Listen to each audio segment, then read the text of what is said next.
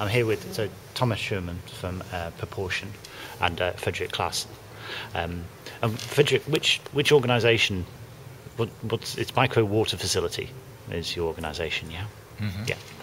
So I've kind of really interested in like how you decided to work together and how that came about, and sort of what, because so tell me a bit about that. Yeah, well, it started with a lunch in restaurant De Kas. Yeah. And I was completely confused afterwards because Allard arranged the lunch, sorry, and I really didn't know Proportion. And when Thomas started explaining what Proportion did, I was like, okay, so what?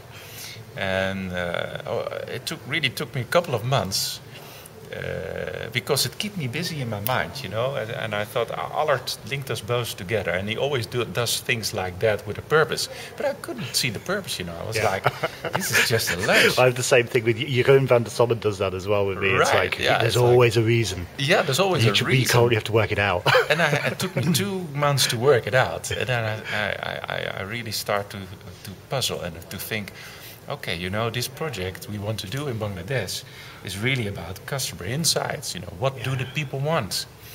And I'm not the guy with all the background and all the creativity that Thomas has in his organization. So there was the link.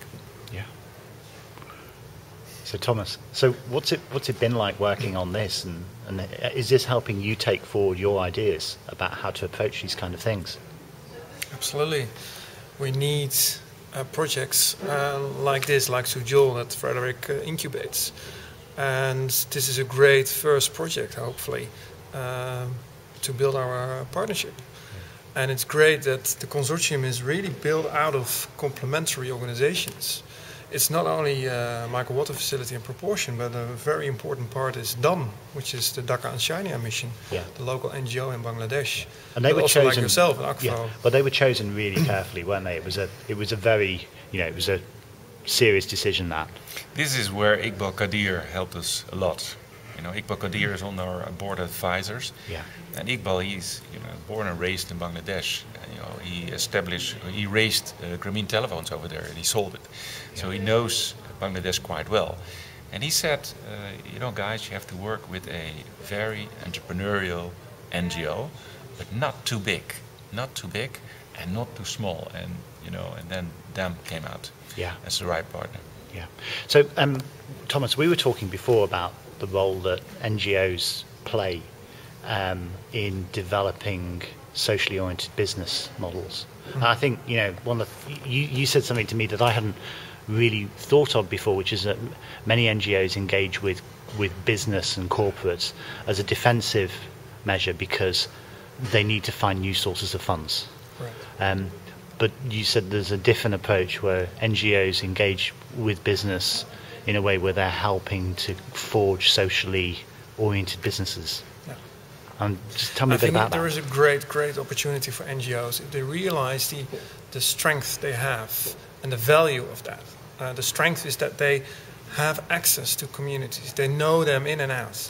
And the challenge is to translate community insights into business opportunities.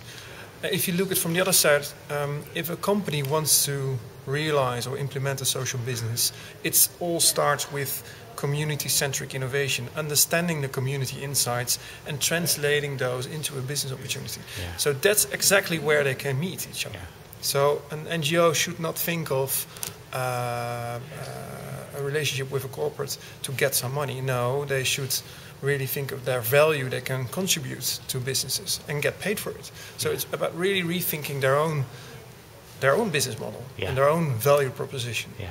Yeah. And there's a huge potential, and that's what DAM actually now is really getting to valorize. We are teaming up, and that's where the Proportion part lies in.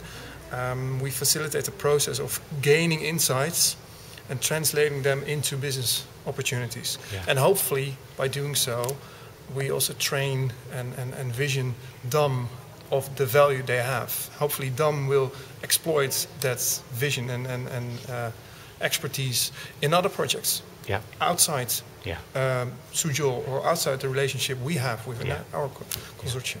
So so just finally, I mean, Frederik, with Sujol, it's March the 7th, 2012.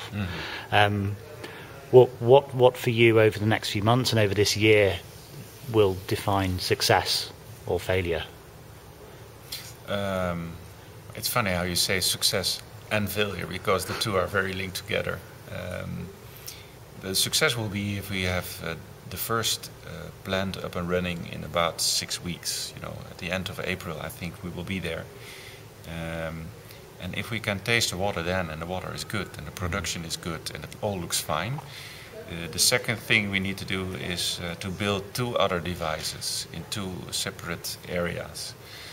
And we want to do that before June, July. And then we will have a period of 6 months where these 3 devices will work together. It will work for a longer time, 6 months. And we will test more for the long run if the production is still good, efficient, effective, and that the wastewater can be treated in a way that's very sustainable and cost-wise efficient. If we've accomplished that at the end of this year, the project will be a success. Yeah. And the biggest failure would be if, my biggest concern is that the consortium will have a fight or a quarrel or whatever, cannot work together. Because as long as this consortium works together, and we do our homework, and we do the things we're doing the right way, the chance of a failure is not that big. Yeah, great. Well, good to talk to you both. Thanks a lot, Welcome. and look forward to the journey continuing. Thanks. Okay, thanks, Mark.